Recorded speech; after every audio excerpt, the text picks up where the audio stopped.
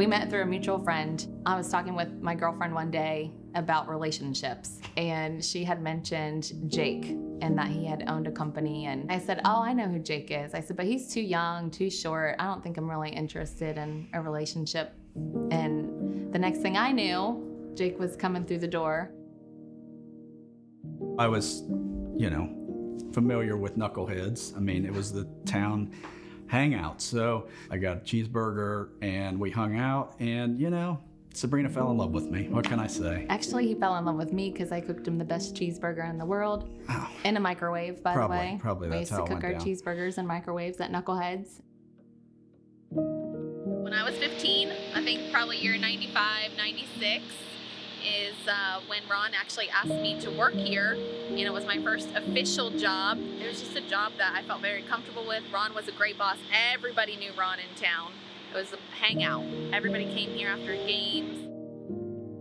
Ron's right here. This is my memory of Knuckleheads, Ron. Yep. And basically, after every ball game, this is where you come. So I played Little League Baseball for the Granville Rec. There'd be 4 or 5 teams, and everybody would come to this little side window, or they come up to these windows, and we'd get vanilla dipped in chocolate. And we'd sit outside, and it was what you did. Whether you won or lost, you came to Knuckleheads for ice cream. This is the corner I was walking around, right here. This is set up the exact same way. And I was walking around the corner, and he belches right there, and I was like, oh, it's a really loud burp.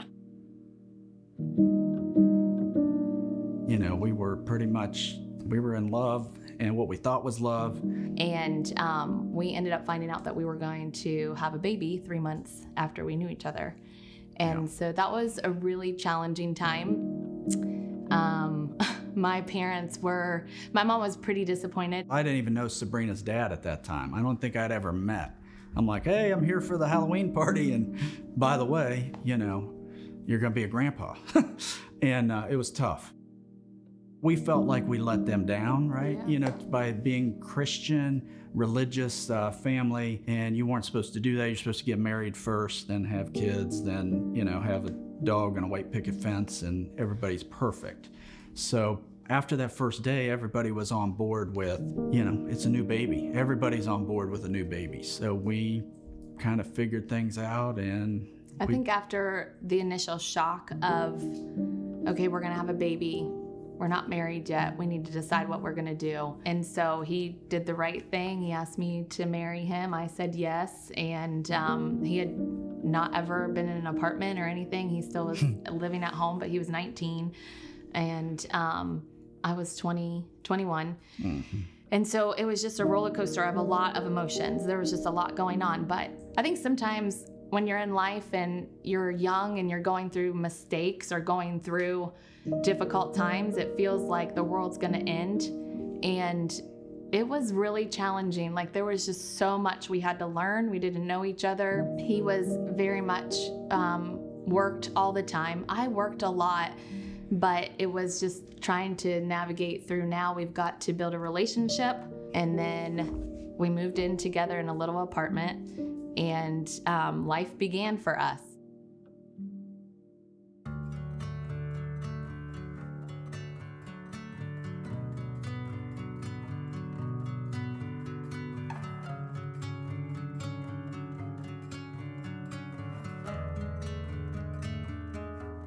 So I had on my bucket list to own Knuckleheads for 10 years, and springtime was coming, and Knuckleheads was gonna be opening again. And so I was ready to go in and tell them, if you're ready to sell, I'm ready to buy. That was always my first thing to tell them when I got a hot fudge milkshake. And I actually had heard through the grapevine they weren't opening. And I said, why are you guys not opening? And they had just had enough of it. Like, it was just not doing well. There was some health issues happening with one of the owners, and they just had decided not to renew the lease. And I knew it was our opportunity to purchase it. And I said, hey, we gotta buy this. And he said, okay. I was like, how much? Well, we were sold, really. Sabrina was buying it. So a business that's closing and they're not gonna reopen is not worth much. So, all we bought was the name Knuckleheads and the equipment that they had. So the lease was with the Ross's Market, which is next door to us, and they've been leasing there. I mean, for 50 years. Yeah, it's been an ongoing relationship, and we walk in to the building, and it was a mess. Yeah, it was a mess, and we mean no disrespect to the previous owners because we love them, we care for them very much. There was just a lot going on. It's a burger place, like it's a cheeseburger place, and they have a 4-burner griddle with only 1 burner that works. And that's what we bought. But we didn't really realize that, right? We didn't realize they were hanging on by a thread.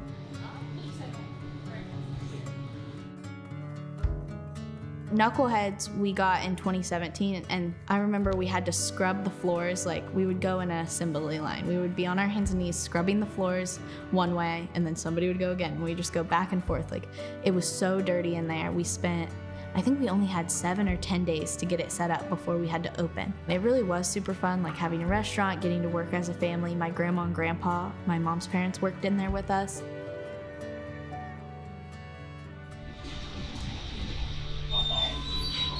Hey, do this. Oh, my lucky day. That doesn't go into my color. Yeah, When we first got it, we were really excited. we didn't care. We loved it. We Yeah, loved it it was so so much. fun. And then maybe like 2 weeks later, we realized this was hard work. That, you know, Employees. fast food is hard work. Yeah. And ice cream machines cost as much as a car. We figured that out really quick. We didn't know that when we bought the place. I wanted to have Knuckleheads. I wanted to see it through, and I started to get the passion and the excitement of, I created this mess, I guess, and I'm gonna figure out a way to clean it up. Like the first week, very busy. We're Yeah, that's a thinking good point. You're everything right. was, Yeah. we've got, you know, cash sales, credit card sales. It was, the numbers were good. We could balance it out with the number of employees because everybody was excited. Knuckleheads was closed. Everybody knew it wasn't going to open. We revived it. A lot of the community came in. It was a shock to the town that the Warners had now purchased Knuckleheads. Like, how does that happen? But I was so excited for the Denison kids to come back in, the town to come back in, the ball teams to come back in. It was just an excitement of, I had this vision. I remember my dad saying to me, I'm just wondering when you're gonna stop burning the candle at both ends.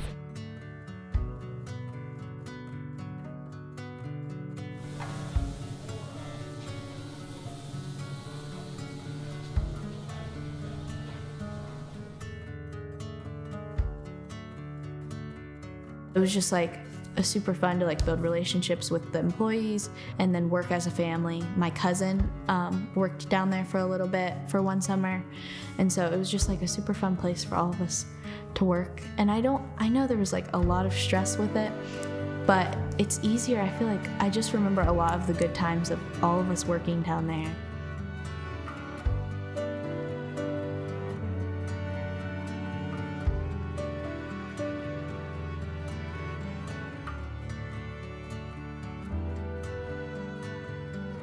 Up until COVID, I mean, it really was just like a simple place to work.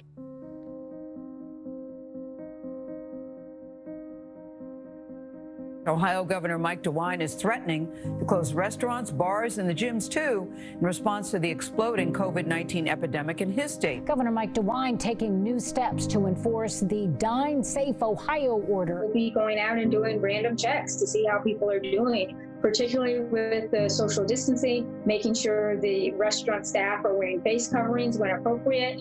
We have asked businessmen, businesswomen, professionals to work with experts in health. We've talked about how we need to, as Ohioans, do two things at once: bring back our economy, at the same time stay safe.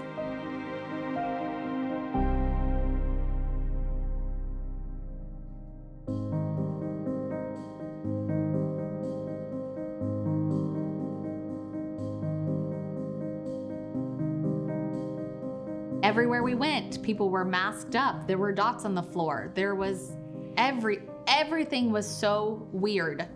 And I just did not want to be a part of that. I didn't want to be a part of the new normal. We just decided we were going to take a stance to say, if you want to come into our restaurant unmasked, you can come in. Right. If you want to come in masked, come in. We're gonna serve you either way. Well, that just did not sit well with the village. And so then our town decided that they were gonna put a mask mandate on top of Governor DeWine's, that all businesses had to enforce masks for their employees, and then also enforce customers coming in to wear a mask. And, you know, I had a couple people approach me and say, Sabrina, what are you gonna do if the town continues to put pressure on you? And I'm like, nothing. We sell cheeseburgers and ice cream. Like, really, I don't. You think about it. I don't answer to the village. I answer to the health department. And so it was frustrating to watch people do what the government was telling them to do, but not do what they knew they should do. And what they should have done is made a decision for themselves, and they didn't. And it was super frustrating for me when our village manager decided to tell everyone in the town that they had to mask up and suit up or they were gonna get shut down. Police chief would come down and we'd go over the Dine Safe Ohio mandate. And then we would go over the Granville ordinance, and I would have it already ready. I'd have it highlighted, and I'd say right here is why we're accepting medical freedom. Like if somebody doesn't want to wear a mask, we serve them, and all of our people are standing on this exemption. Because there was 15 exemptions. Like if you have a safety policy, an OSHA safety policy of why you can't wear a mask while you run a grill. And I'd say, and by the way, we're standing on the Constitution, freedom of religion. And the police chief would say, hey, we agree with the Constitution. That's what we swear an oath to stand up to enforce the Constitution, and we'd be good. And then he'd go around front and he'd buy a cheeseburger every time he'd come down, because he at that point would support our business. And the more the town came after us, the more conservatives came out of the woodwork to support us. Like on a lot of days during COVID, we would do 2 and 3 times a normal day. I think that was the other reason they came out of the woodwork, is the village council and our manager didn't want the word to get out that it's profitable to respect medical freedom. What the media was trying to do and what our village manager was trying to do, they were trying to control everybody by fear. And that works with it when you own your own business, because that's your money. That's how you pay your bills. And so if you are threatening an entrepreneur to say, I'm gonna shut you down if you don't do this, that entrepreneur now has to make a decision. Do I comply with the fear and with what the authority is telling me? Or do I not comply and take a risk? And that also then became political. It also became something where people would start saying you're not a Christian because the Bible says that you should follow authority. It became this, you must not care about people, you're killing people, you're evil. And then it also became, thank you so much for not making us do what the government is asking us. And so it was this big flip, like people that we had known forever. We've grown up in Granville. We had met here. We purchased Knuckleheads because it was a love story. All these things that were so happy and great memories had now turned into this chaos. We remind everybody that there are times when you may see someone in a store who has a very good reason for not wearing a mask. May not be a huge number of people, but I think we should treat them with respect and love. And not assume that they're just not wearing a mask just because they don't want to wear a mask. Each person has different medical situation, and so I just think that it's important for all of us to remember that. Those of us who aren't born in America, those of us who came from another country, we recognize symbols of attacks on liberty and freedom much more than people who've maybe been here for 3 or 4 or 5 generations. So when a government tells you your job's essential, your job's not, your business is essential, your business is not, when they tell you what you have to do, how to behave, how to control your speech, those are things we're familiar with. Those aren't things that are new to us because we've seen those things in other countries. A large central government does not work, because the decisions that are made in a far-off capital will never be right for the local people. So one of the things that I want to achieve in Washington is to drive power out of Washington, D.C. into as close a place to local control as possible. So this idea that in America, for the first time openly, somebody's saying to you, under the guise of a virus that's, while serious, was not serious enough to undermine the bedrock of what America's about, which is freedom and liberty. That was incredibly shocking to me. And what was even more shocking, honestly, was how many people just went along with it.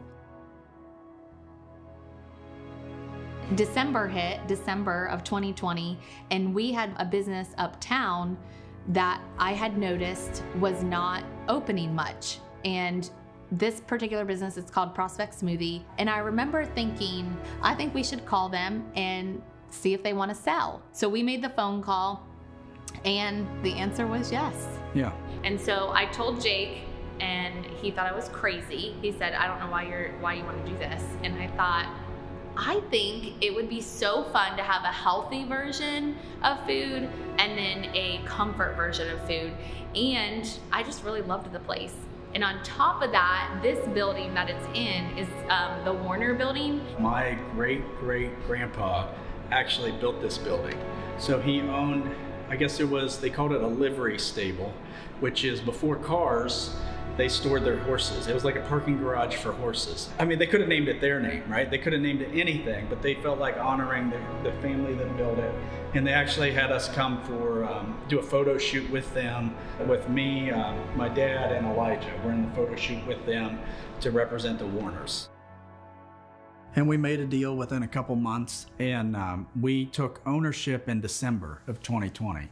And that just really upset the people that were targeting us in town. They got fired up. They started giving us warnings. They started talking about us again. They started writing newspaper articles, health department calls. Oh, it was like 10 OSHA times calls. worse. But instead of just knuckleheads, we were getting it at both places. Some people would come in and just like, I remember one guy came in and just yelled at me, told me I was stupid, irresponsible, and just like yelling at me. I never know what to say. I just like stand there. I was probably just like trying not to laugh, honestly, because he came in, he was super mad and just like yelling at us about how dumb we were. I was like, okay. Then I started really realizing who our village manager was, Herb. And it turned out that he and I go to the same coffee shop. And I can't tell you probably prior to knowing who this person is, how many times we've probably passed each other. But once we found out who each other was, I do not engage with him. I find that very inappropriate anyway. It's not something that I would go up and engage in a conversation with him about what's happening. Jake was doing a lot of that through email, but not in public. That's just not something I would do. Well, Herb would take it upon himself to engage with me. And he would say different things while I was in line.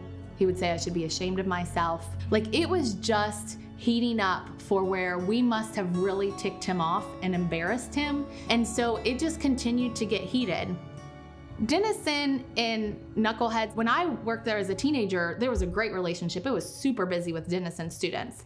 When we bought it, there was like no relationship with Denison. We didn't have very many Denison kids coming in, but what we had found out is that the town, the village, and Denison, they were kind of arguing because Denison wanted the kids to come back and the village wanted the kids to stay home. Denison basically said, we're bringing the kids back.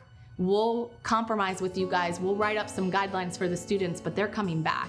And inside the guidelines were, if any of the students go into any of the businesses in Granville and the businesses are not wearing masks, if the student was found there, that they would be removed from campus and not allowed to come back.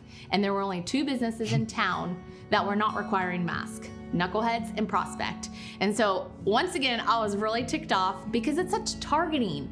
Well, then we got served our very first notice of, if you don't comply, we're going to give you a fine and we're going to shut you down. We have our check sheet. We will forward you the check sheet by email today. We'll provide it to the law director to get the assessment and then be back in touch next week. So you'll have the check sheet today by email. Okay, and then are you doing this to other businesses? I'm doing to the other businesses that we have active complaints about, yes. Why just active complaints? Because that's how we start the process. So even if you... Going to Knuckleheads next. Sorry, going to the Prospect Smoothie next. So even if you see a business that you walk into with no hand sanitizer, no signs on the door, and no dots on the floor, you yourself would not complain? I myself would not complain. That depends on the business. It depends on how they're running. Our first duty is our ordinance, which is a mask ordinance, face covering ordinance. Which you tried to get me on and you couldn't. Well, I'm not going to have that conversation. You were here. We finished our inspection. I will forward you the check sheet today. But if you walk into one of the businesses uptown and they don't have the same things I don't have right now, you would not file a complaint. This is not about their businesses. This is about yours at this point. I understand. I'm just asking a question. Am I allowed to ask a question? You can ask any questions you like. Okay, that's all I asked. So our chief of police comes and delivers these. I come down, the letters he gives to me, and I said, what is this? And he's like, well, you need to go ahead and open them. And he's like, you know, this is something that you need to take care of. And he's very docile. And I said to him, I said, why are you delivering this? And he said, well, I asked to deliver it. He said, Sabrina, I want you to know that this is coming from a place we're not targeting, it's in the name of health is what the mayor and him would always say. And I said, well, I don't believe that. And so that was when things turned with the chief of police and things started to get heated with the health department. So we had the health department called on us so many times. We were proving every time the health department came in, we were in 100% compliance. And really the health department in my mind, they are my boss, but they're coming in to make sure that my food is not cold, that my food is not moldy, that I don't have rodents in my store, that we're wearing gloves, that the temperatures of my meats are okay. They're not coming in to make sure that I'm telling everybody that walks through my door, you need to mask up and you need to have good health conscious around you. We were over 400 days into this mask mandating, and so I decided I was gonna take a whiteboard at Knuckleheads and write out how many days this was happening. And I just said, it's been 398 days, you're still alive. Please remove your mask, give a hug, give a smile. And that sign went viral. I don't have any social media, so my mom would tell me everything, and she was like, oh, it just got posted in the United Kingdom, or oh, just this. And I'm like, that's so crazy. And I'm like, well, you should put like at Knuckleheads Granville or like something on it. I was like, you need to like make sure you like get the publicity off of it, like it comes back to you. And she's like, oh yeah, I'll do it. It was going viral. Like people were coming in, taking the photo, and I guess so many people were sharing it. And there was like specifically one account, I don't remember how many followers they had, but they had posted it, and a bunch of people in Granville found the post. It wasn't our account, and they went crazy on it. And there were all these comments, like, and it was a bunch of people, more Annabelle's age, I think, sort of my age, but it was a bunch of high schoolers, some college kids, just going crazy on the whiteboard. She's like, why are they even saying anything? They're like 16. And my she's an adult. Like, why are they like jumping on her? I remember I was like, I literally went to, like, I was friends with that kid. And I was like, we weren't like close, but like we talked or whatever. And I was like, that's like, I never would have thought it from like him. But I don't know, I feel like it was just like an eye opener for me.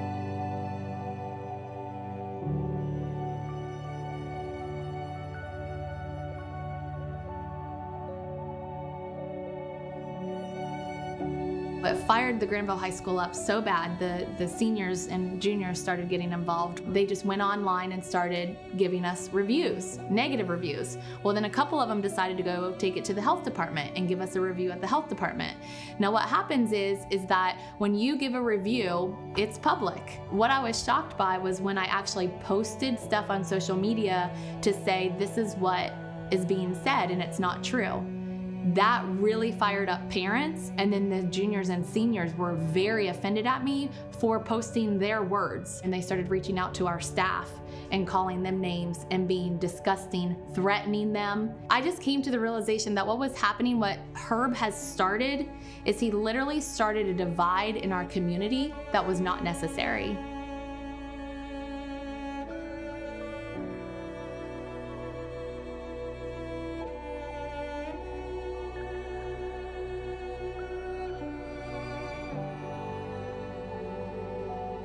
So what the village decided to do was write us up again, and this time we were getting an inspection. We get our second written warning that, you know, these are the things that you need to be in compliance with if you have until X amount of time to get it done. If you don't, we're gonna come back in, we're gonna fine you. So around this time, we were getting fined. The second fine, the third fine would have been, they would have shut us down, charged us money. But in that time frame, the Senate and the House just passed something to override DeWine.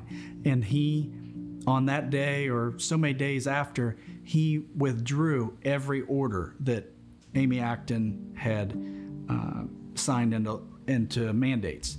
But because he withdrew everything, all their fines were void. There was nothing they could do because all those fines were based on Amy Acton's Dine Safe Ohio mandate. And once we got through the mask thing, the dots, all the business owners kind of stopped doing their thing too, because they were all watching us. It has been a roller coaster of emotions, a roller coaster of the vision that I had was not necessarily all that. There was no Denison kids pounding down the doors. There was no Granville being supportive, but we kind of created our own support system. Fast forward 5 years, we're in now, and we got a message a few months ago that they are not going to renew our lease. So Knuckleheads has been here now 57 years, and they're gonna just not renew our lease. Basically because of the stance we took for medical freedom during 2020. You know, we talk back and forth with Andy. He's our landlord. He's part of the Ross's family, so we always communicate with him. And so we're sitting with Andy on the patio, and he said, I'm requesting that you guys no longer do any type of political events here. And I said, political events? I'm like, we haven't done anything political, Andy. And Jake said, are you talking about the Easter breakfast that we had? Like, we had an Easter breakfast. It was a pancake breakfast. One of the governors that's running came. It was a last minute thing. It was not politically advertised. It wasn't an event for him. It wasn't. And I was like, what's the problem? Do you got a problem with Easter, pancakes, or syrup? It was, or do you have a problem that I have friends that are politicians, right? Is that a problem? And then I said, well, if we do decide to do that, what will you do? And he said, well, we won't renew your contract.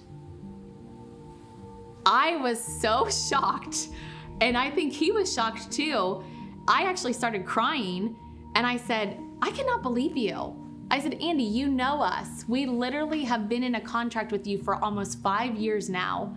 We came into this business. It was literally it was a destroyed business, and we have proven ourselves to you that we are going to take care of it. We've paid our rent on time. We've not had any issues until 2020. And I said, are you seriously considering not renewing our lease? And he said, what's been talked about? And I said, got it. And so that, after we got that blow, I was really just literally almost heartbroken because I was not thinking about moving. I wasn't thinking, this is gonna get to the point where now they're taking away our childhood memories. They're taking away where we met from. This has to stop. And I've questioned, I said, you guys are not renewing our lease because of our religious and political beliefs. If we were of a different religion, if we were Muslim, if we were gay, if we were black, I think we would have a case, right? But because we're Christians, because we're conservatives, we are not accepted by the landlord. And they basically said also that you were banned for the store up until a certain date. We were standing up for what we believed in, just like, everybody else. Our landlord, they were standing up for what they believed in. They were wearing masks, they want everybody vaccinated and things like that. So it's two complete opposites, but we haven't come in and bothered you. We've stayed away. Them canceling the lease was really hard because we've been there for almost 60 years. My mom grew up working there. That's where my parents met. And so it's like sentimental value. It's very sad that they're going to come in and cancel it. When I started processing that they were not going to renew our lease, I thought, oh my gosh, we got to find a place. And so we started really making it a reality that we have to find a place. Knuckleheads actually does close in January 2023 is when we are supposed to be out of here.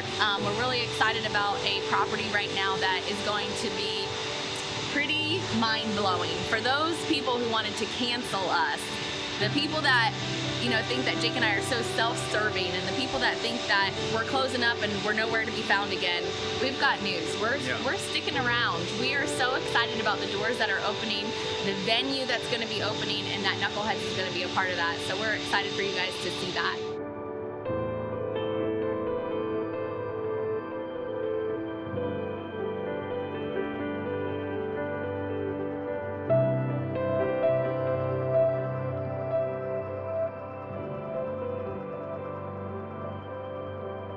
So as many of you know, here in Granville, we've been canceled, and Knuckleheads only has about a year left, and our landlord has said it's time for you to go. But we just really want you guys to know, and we want the public to know, we're not going anywhere. We may be moving buildings, but we are here to stay. We're still fighting. We're still going to continue to bring truth and bring the light of Jesus to this town.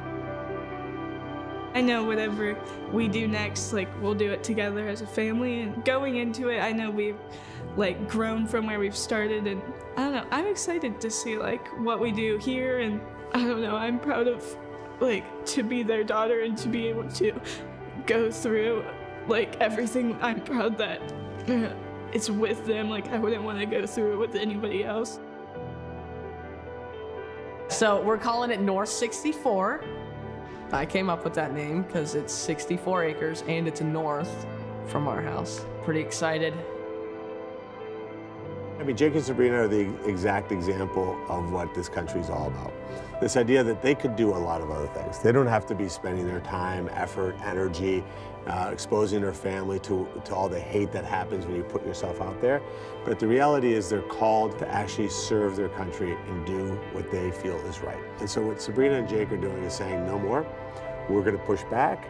We're going to take our country back. And it's not about power for them. It's about taking power away from elected officials and putting it with the people, which is the way it should be. You know, some people think that their voice is not big enough, but it only really takes one raindrop to cause that ripple effect. And in our small town, we stood up and said, use your voice. And so it is very important for people to get involved, to know who their council members are, who the school board is, because this is our life. Yeah. We are literally living in times where if you don't know what the Constitution means, if you don't know what your rights are, if you don't know what the exemptions are, which is what they're calling loopholes, they're going to take your business, they're going to take your freedom, and they won't think twice about it. Everybody's trying to keep us quiet. They want us to be quiet.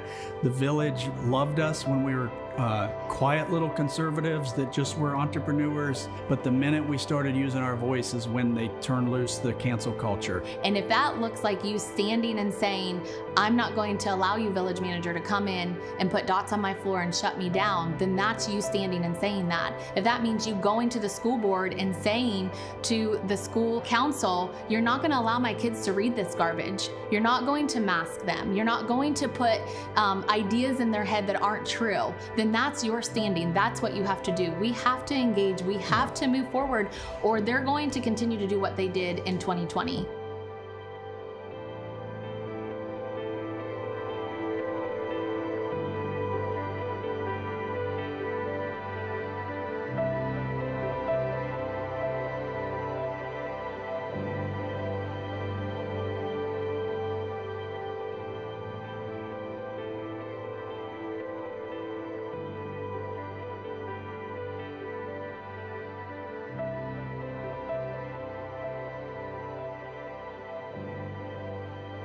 They're not going to cancel us. We're not going anywhere. We're here to stay. Yeah. This is our town. That's right. This is our town. Yeah.